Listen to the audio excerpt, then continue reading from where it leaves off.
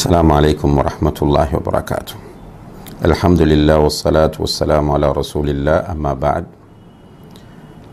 குடும்ப வாழ்க்கையில் ஈடுபட்டு இந்திரியம் வெளியாகாவிட்டால் குளிக்க வேண்டுமா என்று கேட்கிறார்கள்.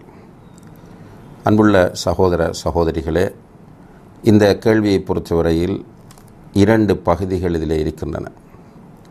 ஒன்று, மனைவியோடு தாம்பத்தியம் தவிர ஏனைய சுகங்களை ஒருவர் அனுபவித்து இந்திரியம் வெளியாகாத நிலை இருக்குமாக இருந்தால் அவர் குளிக்க வேண்டிய அவசியம் கிடையாது. மனைவியோடு தாம்பத்தியம் தவிர ஏனைய உறவுகளை அவர் கொள்கிறார். அவருக்கு இந்திரியம் வெளியாகவில்லை. இந்த நேரத்தில் அவர் குளிக்க தேவையில்லை, அவர் மீது குளிப்பு கடமையாகவில்லை.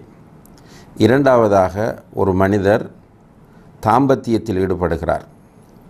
தாம்பத்தியத்தில் ஈடுபட்டு அவருடைய பிரைவேட் பார்ட்டும் தன்னுடைய மனைவியினுடைய அந்தரங்க உறுப்பும் சந்தித்து விடுமாக இருந்தால் இந்திரியம் வெளியாகாவிட்டாலும் குளிக்க வேண்டும் என்பதுதான் இமாம்கள் அனைவரதும் ஏகோபித்த முடிவாக இருக்கிறது என்பதை இமாம் இப்னு குதாமா ரஹிமஹுல்லா அவர்கள் தன்னுடைய அல் முக்னி என்ற நூலிலே குறிப்பிடுகிறார்கள்.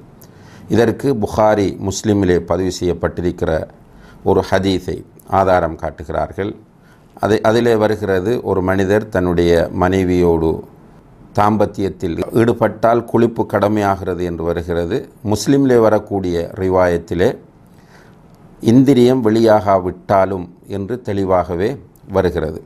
எனவே தாம்பத்தியத்தில் ஈடுபட்டு இந்திரியம் வெளியாகாமல் போனாலும் அவர் கட்டாயம் குளிக்க வேண்டும் என்பதை நாம் புரிந்து கொள்ள வேண்டும். வல்லாஹு தஆலா ஆலம்.